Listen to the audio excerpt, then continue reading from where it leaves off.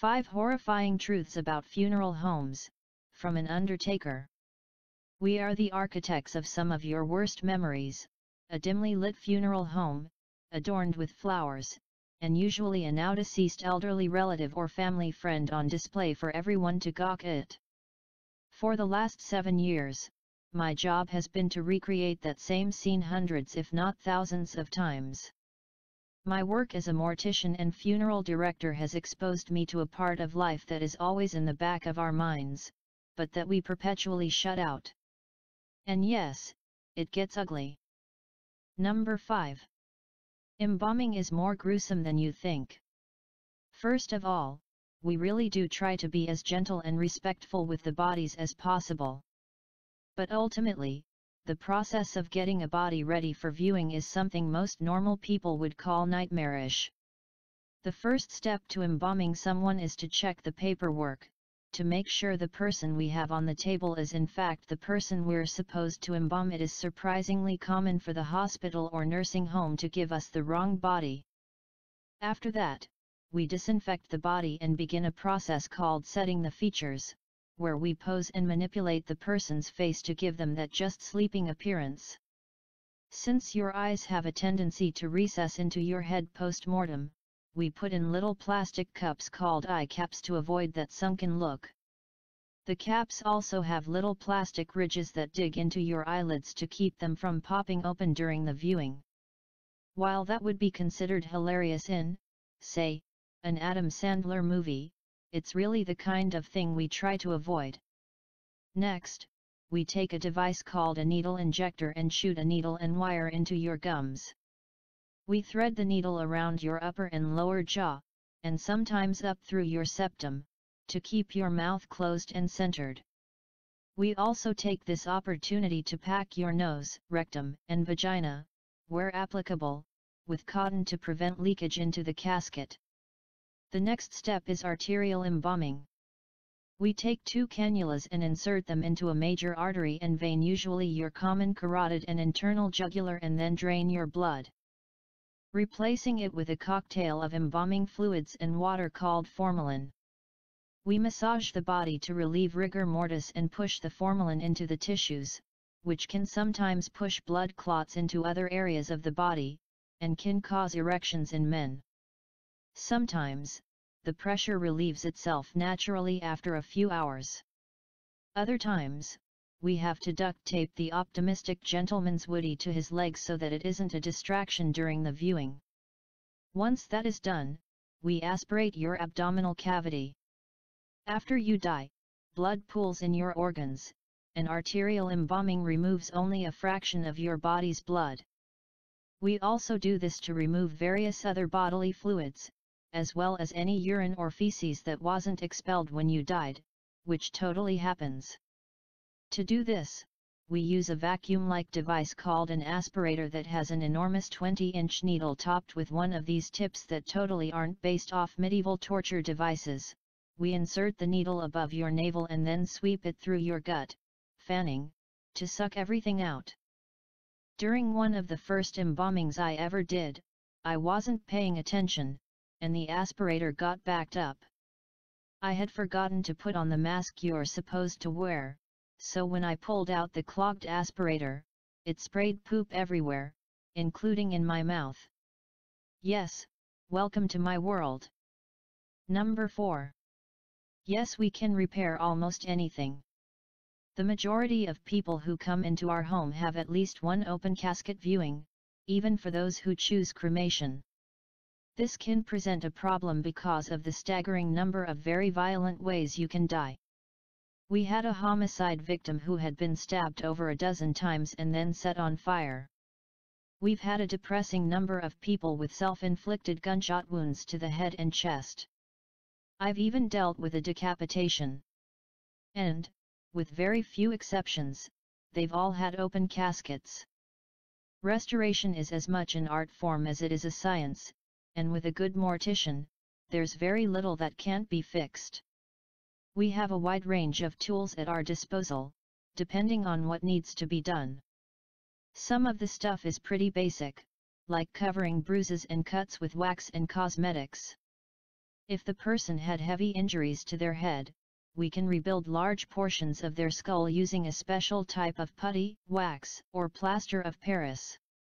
We can reattach severed limbs using special materials to rebuild the damaged bone and muscle. So for instance, to fix a decapitation, you use a wooden dowel to rejoin the head and body, then suture the neck back together. With a little wax and cosmetics, they can even wear a normal shirt or dress. And in cases where we can't fully repair everything, sometimes simple tricks like tilting their head a certain way, putting a hat on them, or just dimming the lights is enough to conceal the problem. Remember, the body just has to lay there. You don't need your fixes to hold up for a wide range of weekend at Bernie's shenanigans. One of the most difficult clients I ever had was a guy who had been run over by a forklift and dragged several yards.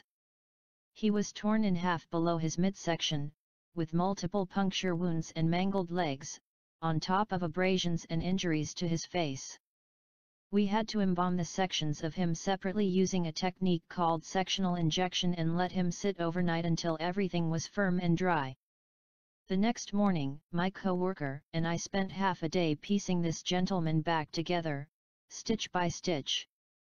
I sutured his abdomen back together, sewing around his genitalia and buttocks, while my co-worker held his legs up so I could get a good look. When we were done, he was able to have an open casket. And that's why we go through all of this. It matters to people to be able to see their loved one a final time, as they remembered them. There is a reason humans have been doing this for thousands of years. Even if it is just for the family, those 10 minutes matter. But keep in mind, the ugliness doesn't start with the body preparation. I sutured his abdomen back together, sewing around his genitalia and buttocks, while my coworker held his legs up so I could get a good look. When we were done, he was able to have an open casket. And that's why we go through all of this. It matters to people to be able to see their loved one a final time, as they remembered them. There is a reason humans have been doing this for thousands of years. Even if it is just for the family, those 10 minutes matter. But keep in mind, the ugliness doesn't start with the body preparation. Number 3. Removing bodies from homes is just the worst. When you die, your family decides what funeral home they want to use, and then we get a call to come pick up the body. Doing a removal at the hospital or a nursing home is generally pretty easy. You show up, make sure all the paperwork is in order, and collect your passenger. Doing a removal at a private residence, however, can be a nightmare. With the exception of patients on hospice, people who die at home usually die suddenly or unexpectedly, so the family is already experiencing a higher than normal level of grief, and then I show up to take their loved one away. I am not always a welcomed house guest, which is understandable because, let's face it, I'm basically the Grim Reaper to them. We are always respectful of the families and give them time to say their goodbyes, but at the same time, we have a schedule to keep and need to get the body back to the funeral home as soon as possible. It becomes a very delicate balancing act between giving the family their space and getting your job done in a timely manner. Even getting everything ready for the removal can be very upsetting to the family. We always plan out our escape route and rearrange furniture so that we don't trip over a wayward coffee table. Unfortunately, family members tend to want to keep everything in the person's room as they left it, and I'm in there touching their stuff and moving it around, already reminding them that their loved one is no longer around to complain. This is one of the reasons that we usually ask that the family wait in another room or outside until we're done. Another reason is that bodies get dropped. It just happens. Again, funny when Rob Schneider does it in a movie, not so funny when the family is standing around wailing in grief. I once went on a removal for a very large woman who had died in the second story of her house. Because our stretcher doesn't do narrow stairs very well, we decided to carry her down to the first floor. I was designated as part of the 3-person team to carry her down, while the other 2 FDS waited with the stretcher below. I was backing slowly down the stairs, holding the woman's feet, when one of the two guys carrying her upper body stumbled and caused them both to drop her. She immediately began sliding down the stairs, and when I wasn't able to stop her by myself, I abandoned ship and began running down the stairs with this poor woman tobogganing after me like I was Indiana Jones. One of the guys at the top of the stairs slid down after her and was able to nudge her far enough that she turned diagonally and got stuck between the two walls. After taking a minute to catch our breath, we picked her back up, put her on the stretcher, and took her outside to her waiting family. So, yeah, not the sort of thing you want spectators around to witness. Speaking of which. Number 2. Grief makes families insane. The death of a loved one is unique in that it's pretty much the only life event that allows you to disregard every rule that society has established for polite interaction with other human beings. We deal with this on a daily basis and try to acquiesce to the family's wishes, no matter how irrational or offensive it might be. You just don't argue with someone in that situation. So, we've changed directors in charge of arrangements because of some imagined insult to the family, and I've been pulled off funerals because some fundamentalist religions forbid women from performing mortuary duties. But sometimes I'm simply not able to do what they ask, whether it's because it violates their budget, the law, or the fundamental nature of reality. This can present a problem with a heavily grieving individual or family, who cannot understand why I can't fulfill a simple request, especially because their loved one just died. For example, before viewings, we generally have the family choose the outfit for the decedent. Families like to choose something that was meaningful or special to the person, like a family who brought in a slinky red dress that their mother had been very fond of when she was younger. Unfortunately, the dress was a size 4, and the woman in question was, conservatively, a size 14. I very politely explained that there was no way for her to fit into that dress and asked that they choose something else, but the family insisted. I explained that even if we cut the dress, which we sometimes do if we need to fudge a few sizes, the laws dictating the conservation of volume would prevent their mother from fitting into it. They remained adamant, so we did the best we could to shoehorn this poor woman into it. Sure enough, during the first viewing, the family was horrified, and they tried to blame me. Thankfully, one of the more level-headed family members pointed out that we had strongly advised against it and calmed them down enough to send someone for a new outfit that we switched between viewings. And then you have to worry about mediating within the family itself. You would think that the death of a loved one is a time to put aside petty differences, but, since the second stage of grief is anger, many people see this as the perfect opportunity to dig up the hatchet. Disputes can range from deciding whether to have a burial or a cremation to arguing if Uncle Ned's or Aunt Edna's flowers should be closer to the casket.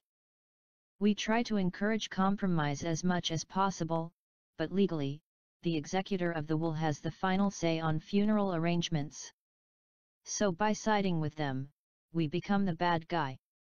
Sometimes people just don't like each other, so we have to have segregated viewings and make the different factions take turns, which ultimately gives everyone less time to pay their respects.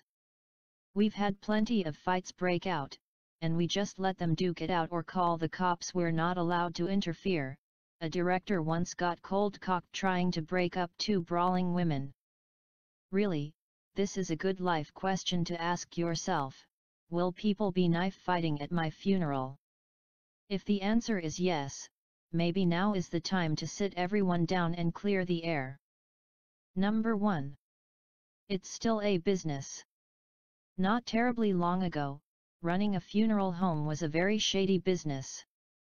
In 1963, Jessica Mitford published The American Way of Death, a book that exposed a lot of illicit practices, such as misleading families on prices or insisting that things like embalming were required by law.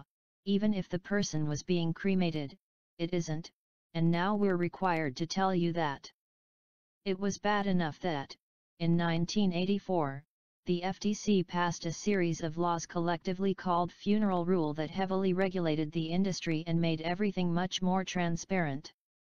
Still, there are ways to make money without outright lying.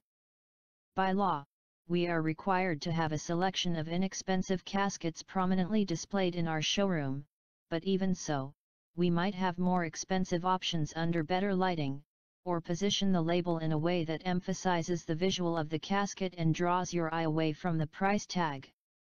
We also use basic human behavior to our advantage. Cracked has mentioned before that most humans turn right upon entering a store, and that holds true in the funeral home as well. When you enter our showroom, you'll automatically turn to the right and be looking directly at our more expensive caskets. Keepsakes are another big moneymaker. Thumbees, jewelry for cremated remains, candles, stationery, engraved photo frames. Whatever your heart desires, all prominently on display. Homes will bundle these things into a package and give it a nice, inconspicuous headline. On our price sheet, the best and most expensive package is labeled Traditional Funeral. It also plays to a consumer's expectation that package deals have an inherent discount, but if they actually look at the itemized price sheet, everything costs the same as it would a la carte. Something else less scrupulous funeral directors can take advantage of is the unspoken fear that people have of icky parts of death. There's a very popular perception that embalming preserves the body forever, which people take comfort in, because nobody wants to imagine their loved one decaying in the ground. In truth, embalming fights off decomposition for a few weeks at the most. It is meant purely to preserve the body through the viewings. Nevertheless, funeral homes still offer things like expensive leak-proof or hermetically sealed caskets. Legally, they can't tell you it will prevent decomposition, but the implied understanding is more than enough to get the message across. But no, it's not all one big scam. At heart, this business is still about giving people the send-off they would have wanted, and that provides the most comfort to the family. One of the things I love about my job is being able to create a special, personalized experience for each person, even if it's just little stuff. One of my favorite funerals was for a guy who had been very into Renaissance fair type events, so a bunch of his friends and family showed up wearing medieval clothes and spoke to everyone in Old English. Another client wanted to be buried in his car, so we had the viewing out in the parking lot. In a funeral home in Pittsburgh, a lifelong Steelers fan had a viewing where he was positioned into his favorite recliner with a cigarette and beer, wearing his jersey, while a TV played Steelers highlights. Not that it's all about elaborate customized ceremonies for people with tens of thousands of dollars to throw around. Sometimes it's just little touches that don't cost anything. One time, we held a funeral for a young boy and, understandably, the family was taking it very hard. The family mentioned that the boy had been a big fan of Wegmans, so on the way to cemetery, one of my coworkers bought a bunch of balloons from Wegmans and brought them to the family, who released them at the end of the ceremony. That's all just a tiny gesture, but the family was touched by it.